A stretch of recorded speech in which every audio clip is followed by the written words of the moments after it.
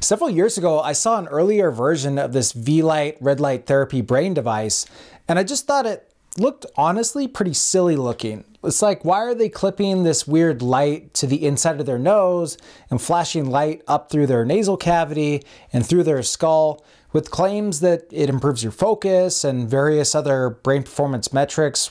What's going on here? So I had my doubts until I tried it for myself this year and I felt the effects, and then I did some deeper work and I saw the data right in front of me to back it up. So what I've done is wear this device for the past 30 days straight while measuring my brain performance with brainwave and brain blood flow tracking devices to see what would happen, along with tracking how I felt through the whole experience. I also did a deep dive on all the plethora of research they've published through peer-reviewed journals, working with various universities like Harvard and University of Utah, and it's all there published on their website.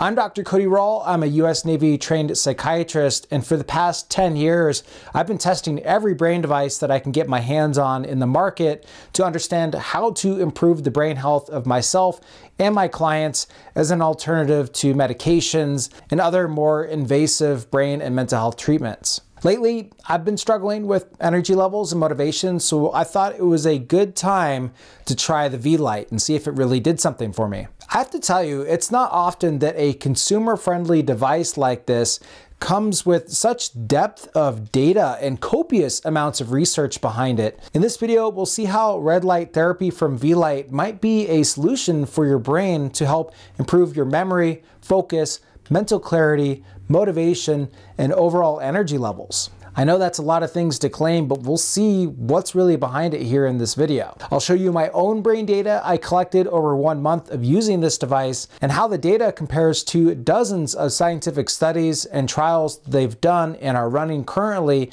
using the Vielight device. Right off the bat, I want to talk about the weirdest aspect of this device. It's the intranasal red light therapy application. Like, what is up with this nose clip? How could this actually help your brain? Well, it turns out that the thinnest area of bone around your brain is actually your nasal cavity. So if you're trying to shine red light onto your actual brain tissue to get it to reduce inflammation or improve circulation, going through the nasal cavity turns out to be a really unique and actually quite ingenious way of doing that. The Vielight devices have LEDs that are specifically designed to shine near-infrared light and red light through bone to stimulate your brain tissue underneath. Red and near-infrared light have been shown repeatedly across multiple institutions, lots of research on this.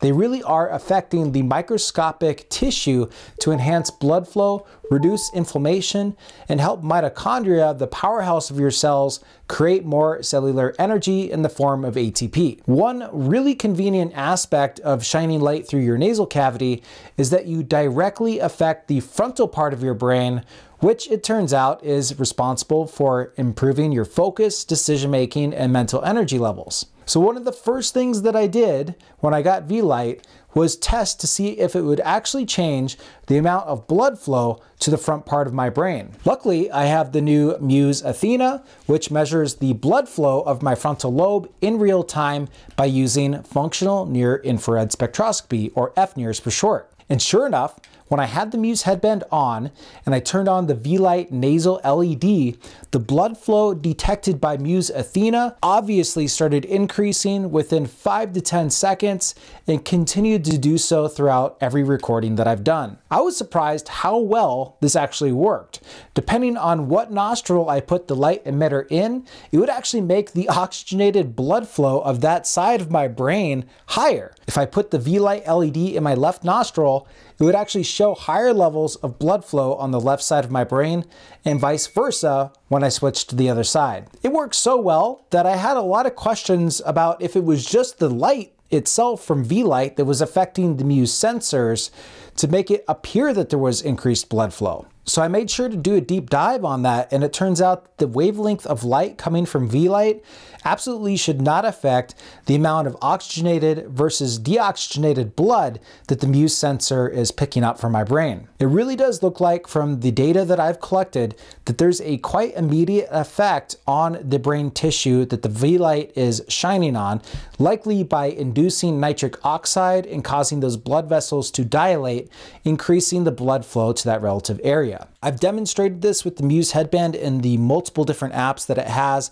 I have the real-time blood flow tracing, and I also showed that it shoots your mental performance, mental strength training scores through the roof. After seeing the data, I was like, wow, this thing really is doing something to my brain.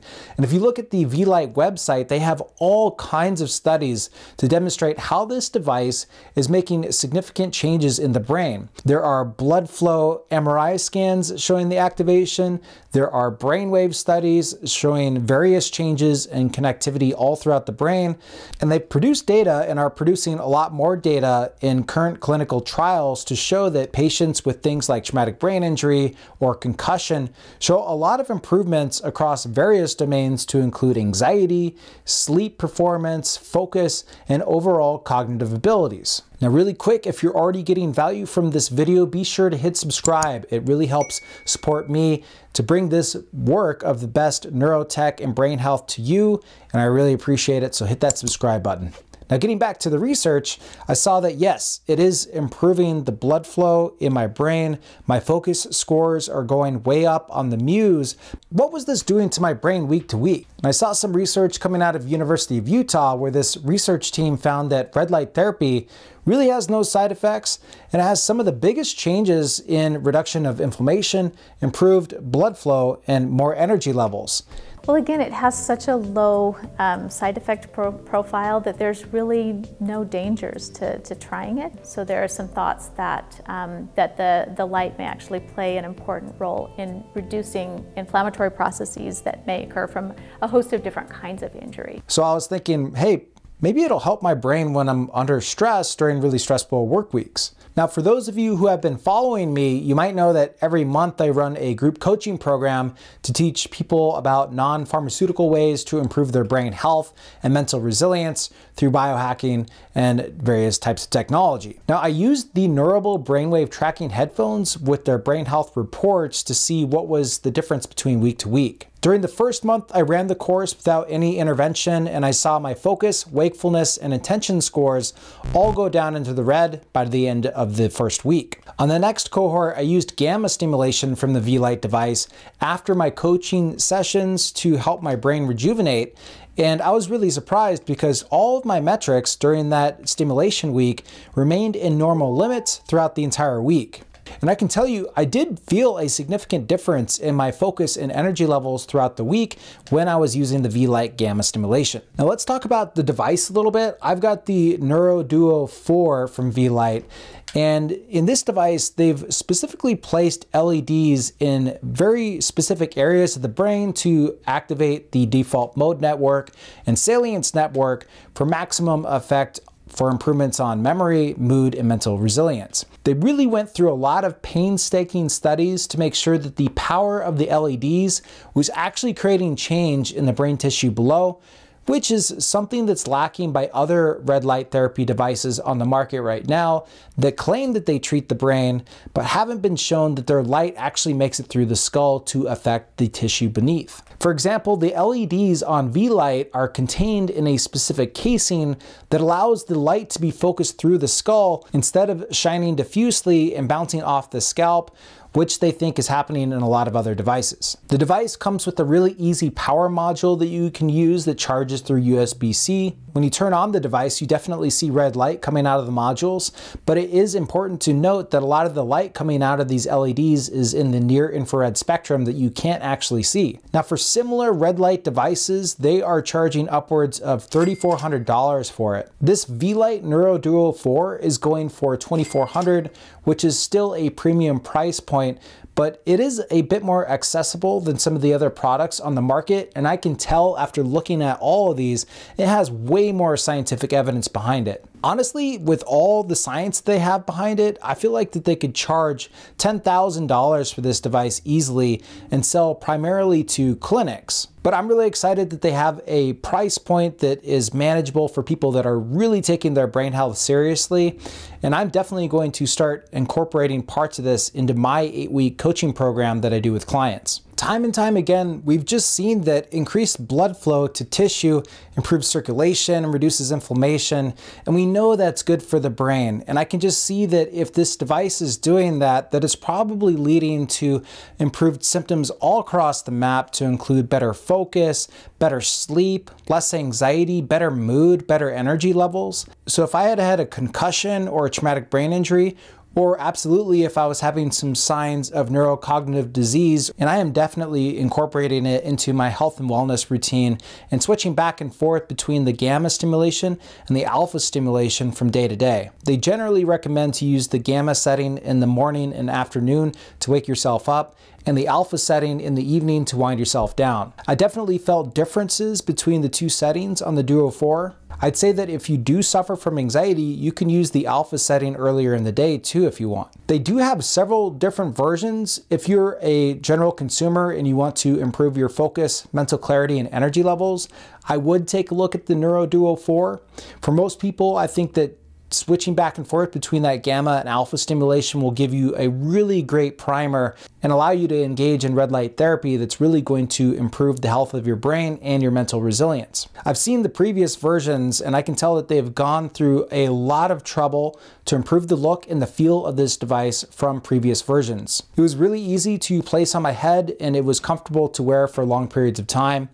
They've improved the straps, they've made the LEDs focus better through that casing that I talked about earlier, and they've improved the nasal clip so that it doesn't hurt so much when you clip it on the side of your nose. It was mildly uncomfortable, but if you position it right, you hardly even notice it. Now, if you're a practitioner and you want more flexibility to create your own light stimulation protocols, take a look at the NeuroPro 2. They have an entire app where you can customize the LED activation and frequencies for your own specific needs. They're developing a meditation protocol right now that I'm really excited to try soon. I think the potential for this type of intervention is amazing, and the amount of research that they've accumulated to show that this stuff really works has really impressed me. And I have to ask, if it helped you wake up clear-headed and focused and motivated every morning, would it be worth it to you? I wasn't really quite sure until I saw the data myself and how I felt, like how it affected me. So I'm definitely incorporating it into all my work now. And it's really great to have this type of intervention on the wearable side of the health wellness space for the brain now. I will have more in-depth tutorial videos for Vielight coming soon, so be sure to subscribe to the channel for those. And if you want an introduction to what I'm doing with my clients, take a look at my 5-day challenge in the description of this video below. I also have a discount affiliate link for Vielight below if you want to make a purchase and help support this channel. And if you want to learn more about the devices that I use to measure my brain changes with Vielight, check out these videos here, and I'll see you on the other side.